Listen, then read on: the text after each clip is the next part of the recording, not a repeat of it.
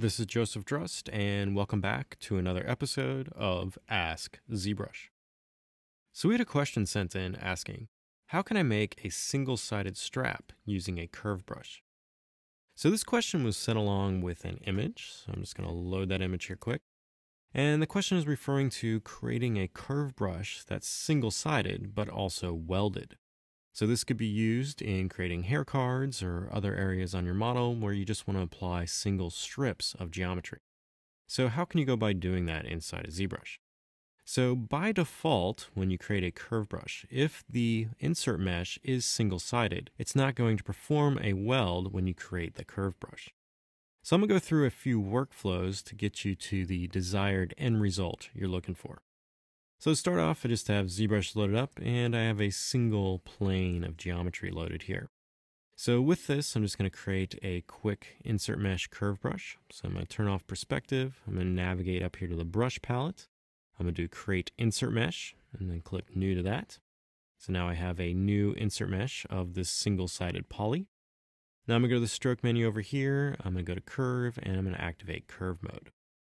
And then I'm going to navigate over here to the tool palette, and I'm just going to select a sphere object and then frame that quick and turn off polyframes here. I'm going to increase my draw size. Then I'm going to go to the brush palette. I'm going to dock this to the side over here. I'm going to open up this depth area. I'm going to change the embed to 5 just so you can see this here. And then I'm just going to draw the curve out on my model.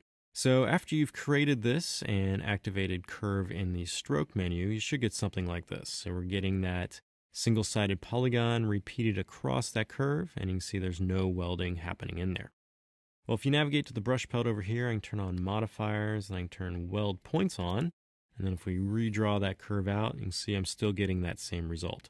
So since this was a single-sided piece of geometry, it's not going to weld the points on that mesh there. Now, if you turn on stretch and draw it out again, it may appear to be welded, but if you look closely at the endpoints here, you can see there is splitting through here. So one workflow you could do is make sure you have stretch and weld points on, draw it out wherever you want it on your model. After it's created like so, we can navigate to the subtool palette, go to split, do a split unmasked points, which is going to give us that curve as a new subtool. And then with this new subtool, if we divide this here, you can see that it is not welded, so they're all getting split like so.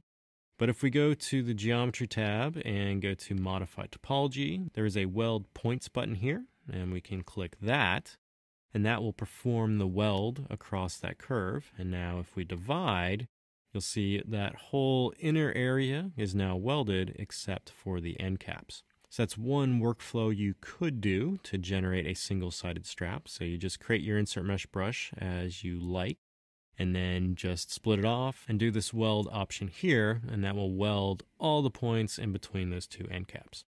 So that's one workflow there.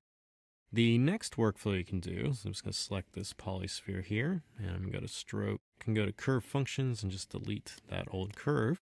Is you can navigate over here to the brush palette, and I'm going to locate the curve strap brush. So this curve strap brush by default is going to create a curve like so.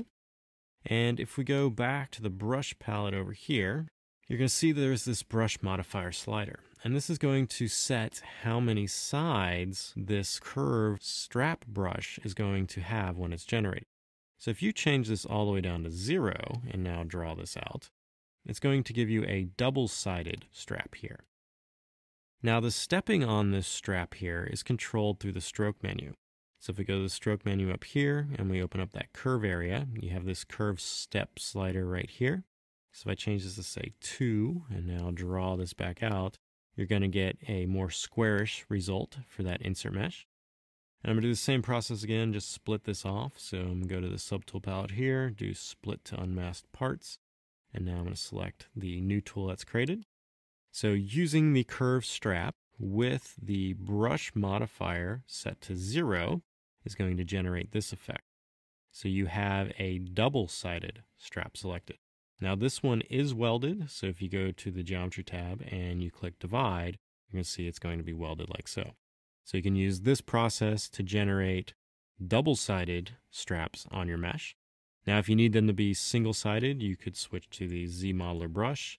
You could use that Alt functionality to tag one side of the strap there, and then hover over the poly, hold down spacebar, select the delete action, and then you can delete that back face, and now you're left with a single-sided strap.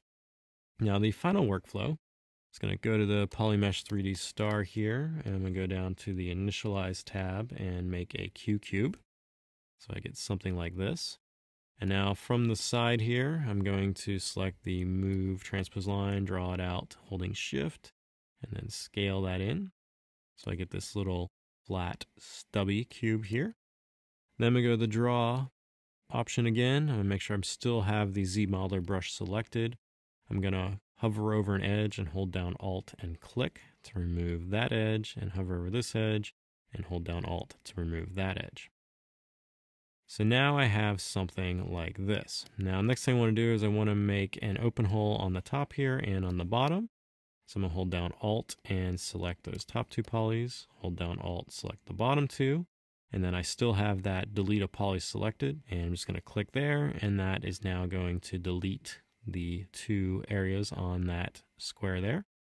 And then on the back side, I'm just going to insert another edge loop. This doesn't really matter where it's going to go. I'm just going to place it like so.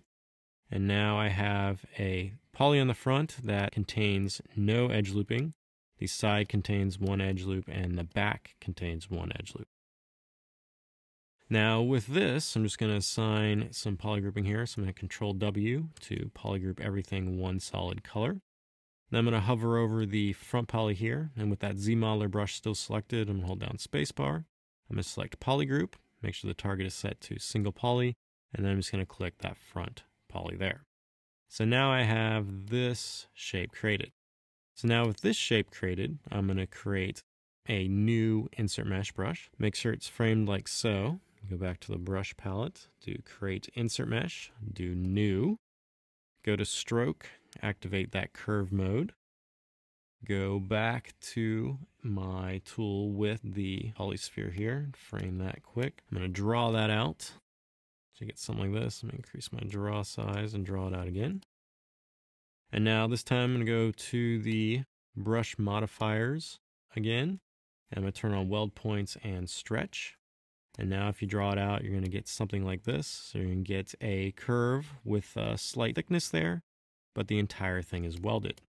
Now if you change your depth, you can get this top poly to draw right on the surface of your mesh, as you would if it was a single poly curve tool.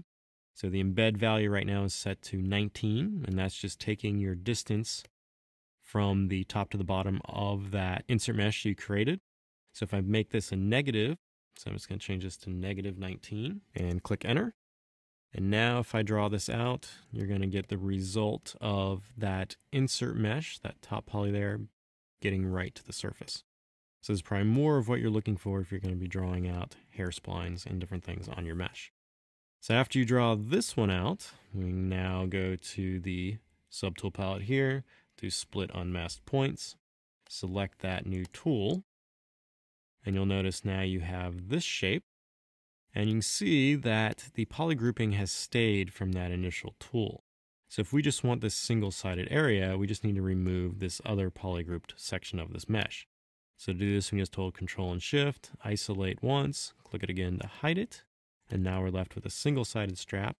And now we can go to the Geometry tab, do a Delete Hidden, and now we have a single-sided strap inside of ZBrush. So I usually end up using this third version of the process here, so creating a tool that looks something like this. And this allows me to draw it all over the mesh. And then after I'm happy with where that strap is positioned, I can just come through and select that poly grouping and then just remove it, and it's just left with that single strap. So those are 3 workflows you can use inside of ZBrush to obtain that single strap effect you're looking for. If you have any other questions related to ZBrush pipelines or processes, please use the hashtag AskZBrush on Twitter. Happy ZBrushing.